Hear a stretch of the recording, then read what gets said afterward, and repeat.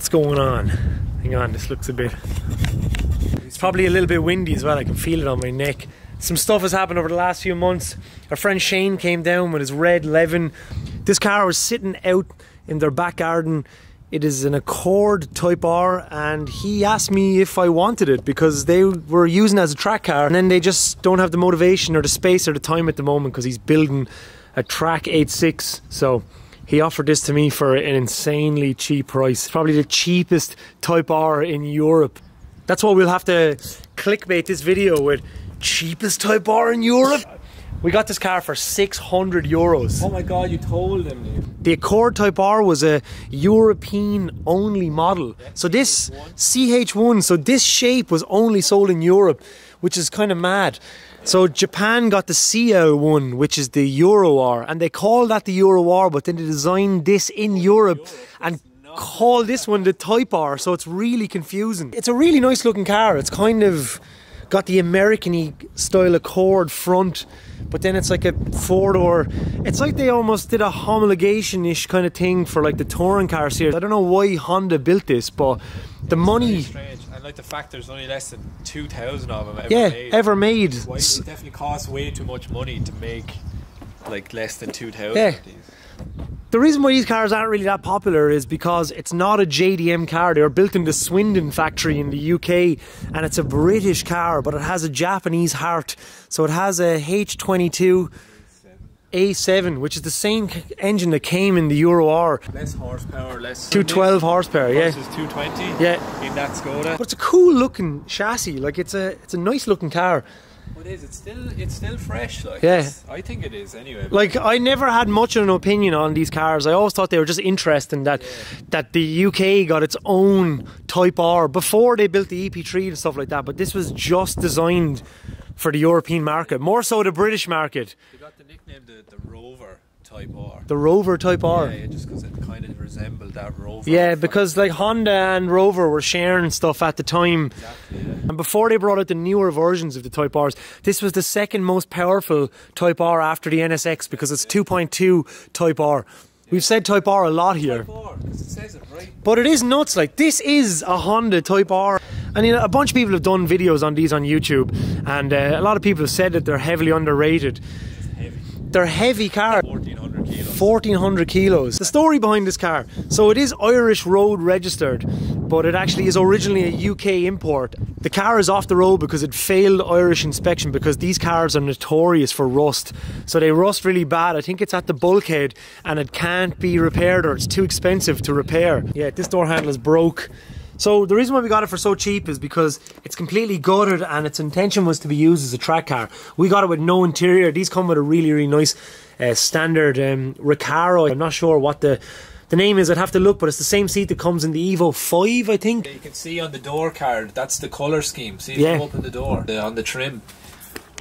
Oh yeah. Because that seat's out of like an EP2 or yeah, something. so it had a full matching Recaro interior, but we were told that the owner took it out and burnt it. What's mad is they come with an EK9 steering wheel from factory, which is a nice little random touch. Everything is on display. You can see rust creeping up in areas. So Sunderland. Here's what's really, really funny, right? This is where it was bought from. Yeah, that's where it originated from, Wessington Way, Sunderland. But then it actually went up to Lisburn. Oh, here's all the British tax books. Yeah. So this is great, right? So the guy that stripped it, if you watch this, I'm sorry, I just think it's kind of funny. He took out everything, including the glove box stuff, but he left all the stuff that was in the glove box just on the ground, so you can still have the full service history, but the interior, including even the door rubbers, have been burnt. So how long is it in the country? So shit, so it's probably... So it was up the north on another reg. Yeah. That reg there. But it was up there for a good while then, so it's not down here too long. 2014 it was brought to Ireland. Yeah. What I think happened is it came here and then it got too rusty, and then this is what happened to it. They bought Type R floor carpets. Well, there's definitely no Type R floor carpets in it now. Someone cared about this because they brought it to like all the original Honda dealers, throttle, oil filter, and kept the full service history in a really nice folder. Yeah, the transmission fluid was done. It's full of spiders and cobwebs absolutely everywhere. This has been sitting up in the lads' back garden for about 2 years, and they were happy to just get rid of it. Yeah, I love that so much. I love that the glove box has been removed. But see, the thing about British Hondas is they are notorious for rust. Yeah. Did you see that? Yeah, that's interesting. This is like the history you'd want on a Jap car. Yeah, but what's sad is that's the history. Like, this car was loved up until about what, like 2014 or 15. Yeah. And in fairness, it's still actually in really decent condition. Like, it hasn't been, aside from having absolutely no interior, mechanically it's great. We do have the logbook and it's still Irish registered, and but our plan for this car is to use it as a track car. We missed the EK because it's gone, and myself and Flip don't really have something to bring to the track and just like abuse and have a bit of fun in. So we bought this car off the guys. Like I said, they sold it to us for like really, really cheap, and we couldn't say no, so we decided to go halves on it, and we're going to just enjoy it. I think the plan is to, yeah, just drive the shit out of it and have fun. Yeah, well, I've like childhood friends in Lambeg in Antrim. And this was his car. Is in his name. That's kind of creepy. That's fucking really creepy, man. Why don't you message him? See if he has any pictures. What the fuck? When was that? Isn't that funny? We just caught that live on camera. Like... Flip's having a meltdown. I am. That's fucking... It's a nice shift knob. Yeah, that's weird. So it's so cool. Thank you to the guy that stripped it but decided to leave the service history with it. The lads were going to break the car, they were going to sell the engine, because the engine and box, these come with an LSD box from factory, same as in the Euro R. But instead of stripping the car, they just said they'd sell it to us complete so we could have a bit of fun with it. It's a Honda Type R, like, it is the cheapest Type R. It's a VRT, €800. The VRT was €819. So the VRT is the vehicle registration tax to register a car in Ireland, and sometimes it can be all sorts of prices. So the thing about these cars is they're not actually really worth anything for some reason, so they're not, because they're not a JDM car, they're kind of the unloved Type R. Like, I think these are the most underrated Type R out of all of them. Yeah, definitely. Completely slept on, because they don't have a B series, they have a H series. But there's a spider on me.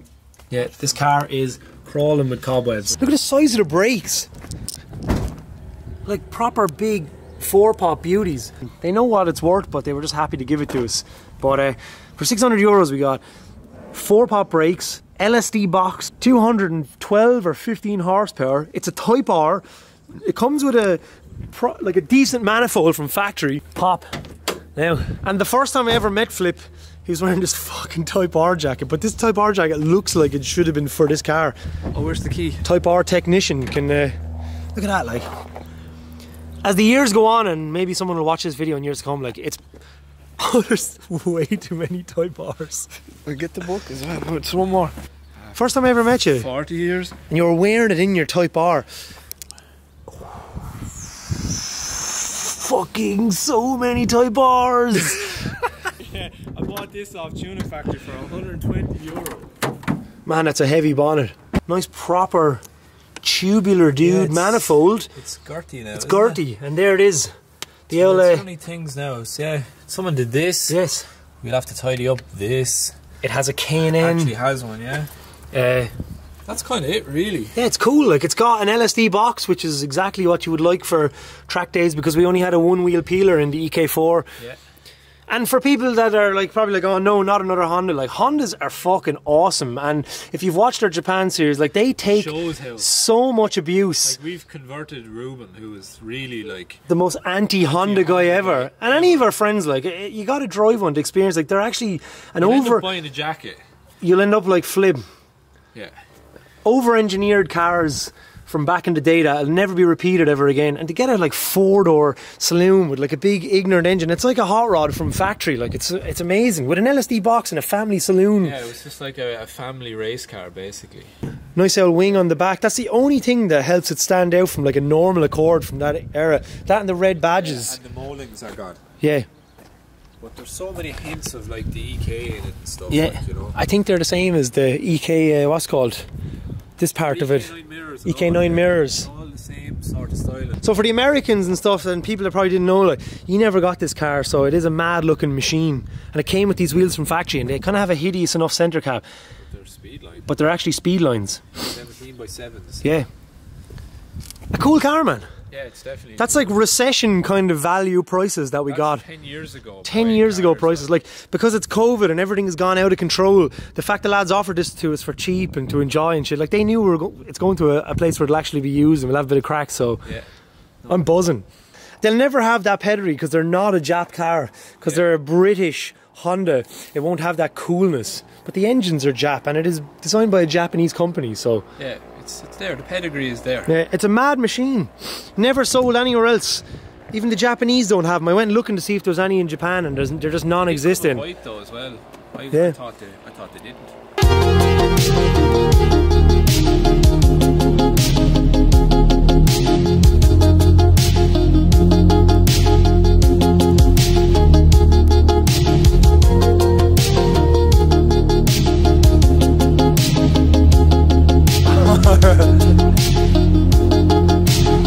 Show the inside. That's probably Mank now. What's the story behind the Jackie? You've probably said it a million times. It is real deal. Oh man, it's got the Honda stuff on, so it isn't like a dodgy Mark's model special at Mondello. It's not like fucking Twin Cam Lad. Yeah. I remember going to Mondello. Did you buy it from a Honda dealer? I bought it from the tuna factory back in the day. I went up and bought a D-Cat and this jacket. This was €120 back in. And the D-Cat was 104. D-Cat was actually €120. What you get, Brian? Got a wee burger. A Mighty Mac. So Super Max is our version of McDonald's. And hey, they won a lawsuit against them. What was it? I know what to say. You've heard of Mad Max, indeed you've heard of other Macs from hither and yon, but the truth of the matter is Mighty Mac is the ruler of them all. Now What? So McDonald's tried to sue Supermax over the Mac thing, and Supermax won.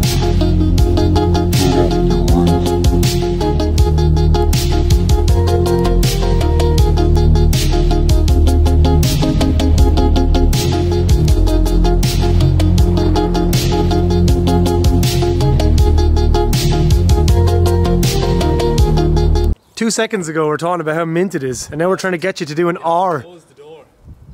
I can't do an R properly because I can't stand. You'll have to do a quick balancing act. Disgusting. You're trying to make an R now with your body.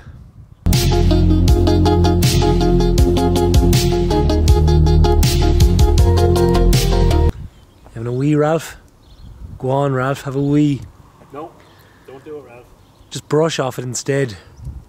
Max Power Babe pose from 2003. Touch a nipple. Becky, or was it Jackie Dex, or what was it? Deg. Deg. Jackie Deg, yeah. How could you not know it, Neil? Because I was 12. Woo! It's Seven's Day, boy. You're probably not going to see this for about a year, so makes no difference.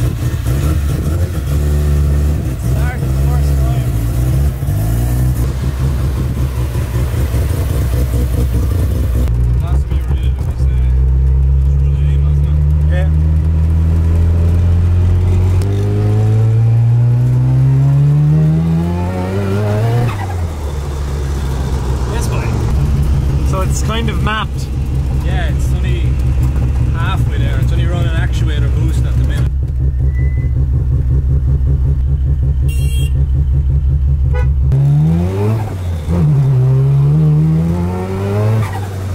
So that's what, 340 brake? Yeah.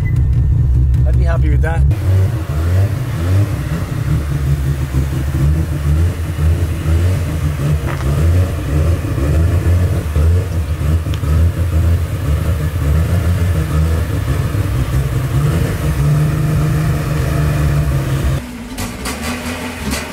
Enough of them.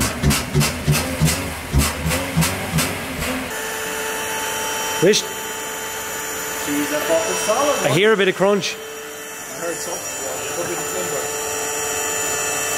Right, the big test. But we're not like 10 grand into this, so it's not as anxious. He's the good. Oh my god. I see what you mean. Actually, not terrible. Layers of crust. Holy fuck. Is it great? This is why we got this for €600. Oh, that's only the wishbone mounting. Or subframe mounting, it's okay. Ah, no, it's mounted here as well, it's fine. Fuck. Look at that, and it's been under seal, so it's the under seal is holding in the rust. Can I do it? Yeah, of course. Oh, So this is what This is what you get for 600 quid. This is what the UK does to cars. Oh, that's light there, boys. That's look. Hey man, we'll be shedding weight in no time. All we got to do is just. Oh man, Or something. Look Or at that. maybe it's just strips of Strips shells. of. I think it's just been layered in layers and layers of. That's great. I Schultz. love how the pipe here is nice and soft. That looks aftermarket-y, doesn't it? Yeah, but it isn't. Look at those welds, man. Honda. Yeah, it's mental, isn't it? You know what's great is like Shouldn't be under here, Dougie. my 86 was in better condition than this underneath, and that makes me happy. Yeah, this was in the sea, I'd say, Like, was it? Back into the sea. Yeah. and you know what? Toyotas, especially 86, used to get some shit for the rot. What's But- headlight adjuster? Yeah, is it? but Why is that it's headlight? at a bad angle as well. It's adjusting it, sure. Yeah, sure. But yeah, the Toyotas used to get the shtick, but the Hondas are fucking like That's that. Mega skull though. That's why that dropped. because that's after crunching in. He's crunching. I heard it crunch. I'm going to do this. There's so much wax oil under this car. It's That's actually less steel than wax oil. Is it? All that light's doing is blinding me. Sorry. That's all it's doing. it's very, It's very lighty. and it's been And we're not blasting this one. painted over. Yeah, we're not because there'd be nothing left of this car if we blasted. Probably would. Do you feel better now that the car is shitty on the bottom? So now we I can do, actually yeah. start. Feels We were good. bigging it up. Now we can actually start hacking it up because it's. no, it's fine. Yeah, look at this. And the viewers can know as well It's that holding on for dear life. like the car is rotten from the underside up. It's starting to wind itself off. He's trying to The wind spring is trying to come off here. You can see it. Lovely. Yeah, there's a bit of an oily here somewhere, is there? Yeah, I'd say that's just the original. There's a lot of bad structural scutter that is not worth saving. There's a lot of stuff here that Mondello is going to love. The drippiness. No, that's the crust. Every corner, every time you hit Ah, curbs, it's Oh yeah, the car. getting lighter and lighter. Cabby Webbo. Yeah, I don't want to find him. Well, you get what you pay for. Yes. So as we said earlier, the reason why most of these don't exist anymore, there's probably not that many of them still around, is because they're notorious for rust and they just get squished because people don't bother saving them. There is a spider living in the wheel. Look at that, he's actually in the fucking spoke probe. Lad, she's good. Is it?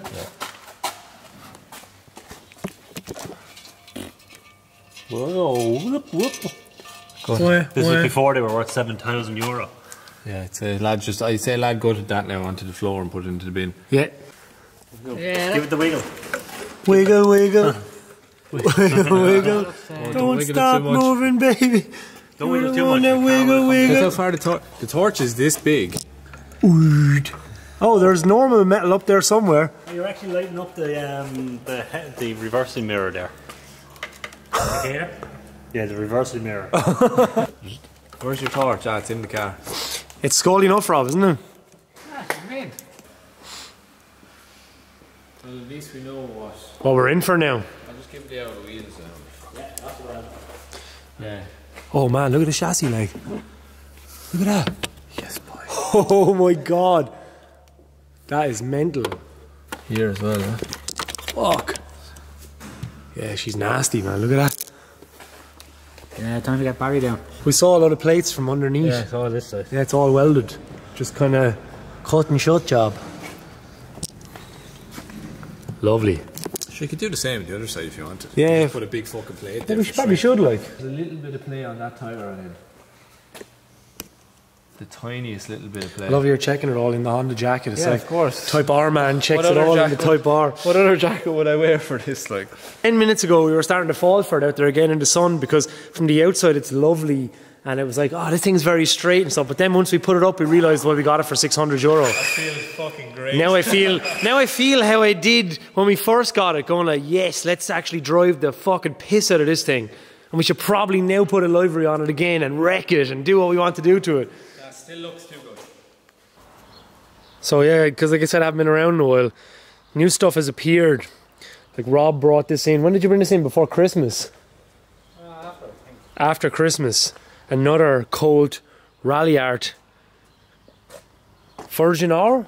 Yeah. This is the one you're keeping. Wait, Type R? No, So, how many of these have you brought in since we made the video of the red one at the time? Probably like 10 of them? Brought in 14. 14 of them. So you're painting the wheels white soon. And bonnet is full blast.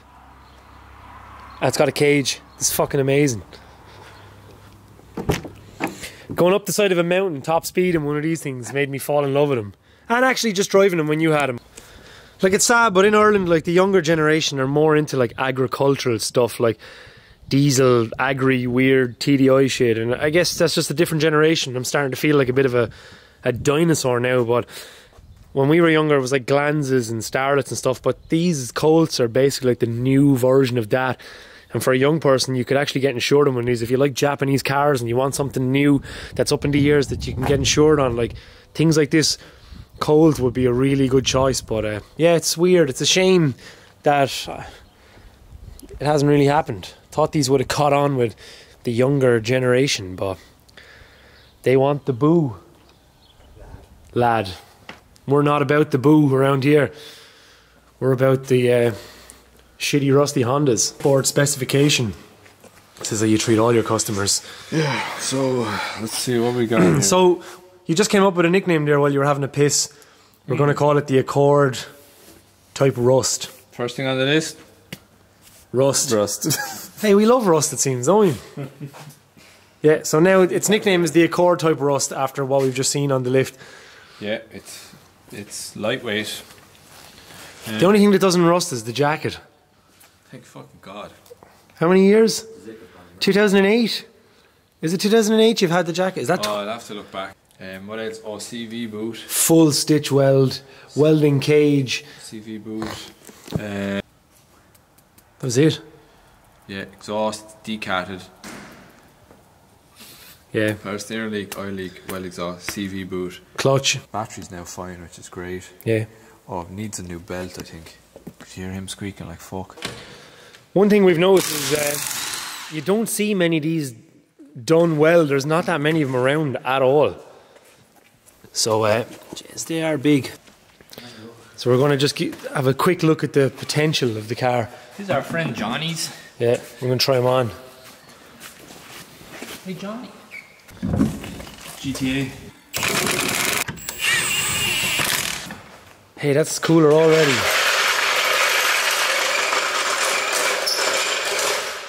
Nice.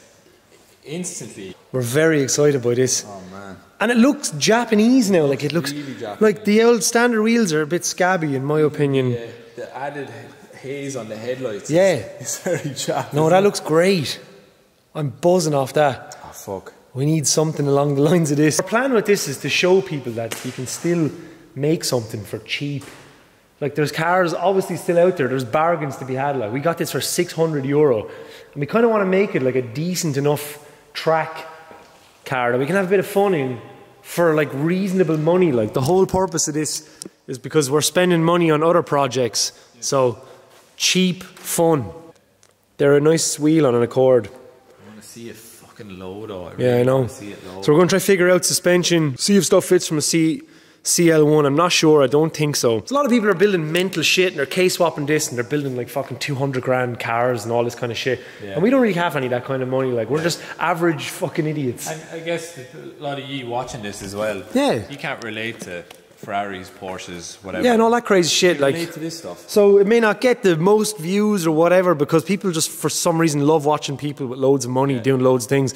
But we're kind of just average people that don't have anything of that caliber. So we get excited about average working class machines. And to me, this is above average too. Yeah, yeah, of course. I get more excited about seeing this outside an Abracadabra than a Ferrari or or an Enzo or something. We're screwed, like, as a lot of our friends get older and mature and they want like all this different kind of Beamers and Porsches and all this sort of shit. We're still just stuck in rusty Toyotas and Hondas and Nissans and Mazdas from the 90s and the 80s. Yeah, early 90s. Yeah. That's our buzz. That's our world, sadly. Yeah, and we're going to sink on that ship as it gets more expensive, and that's our ship to sink on.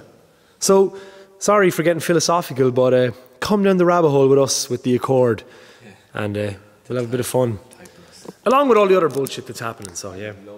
There's loads more coming, and because I'm around more now, because we've finished the Japan stuff, we have loads of things to talk about. So, look, weight reduction already. Johnny the spider. Johnny. What? Oh, he's a friend. He's alright. Cool.